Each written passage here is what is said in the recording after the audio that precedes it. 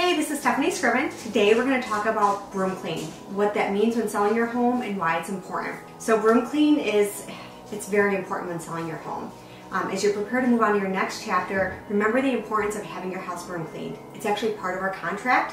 You're contractually obligated to leave your home and broom clean when it's time for that final walkthrough in preparation for the new owners. Let's take a look at some important tasks before you hand over those keys. Make sure all your belongings are gone. Everything. If it's not attached to the wall, it's a personal item and it has to go. Even if you think it's nice to have for the new buyers, it's yours and you need to take it with you. Let's talk about the exterior.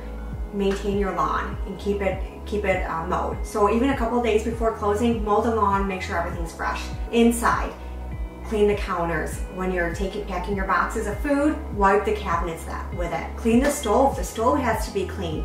The fridge.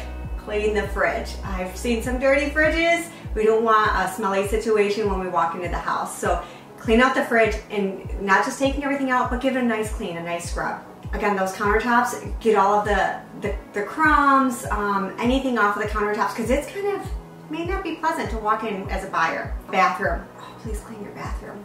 I love walking to a clean bathroom, and it's can be stressful or less than exciting when a buyer walks in and sees a not so great bathroom. Please make sure these are clean, because these are items that can be called out at the final walkthrough, or even when that buyer gets to their attorney's office and has a complaint. They may be calling your lawyer and asking for you to either go clean it, ask for a credit, or they might delay closing. So just make sure your house is in broom clean condition before you close.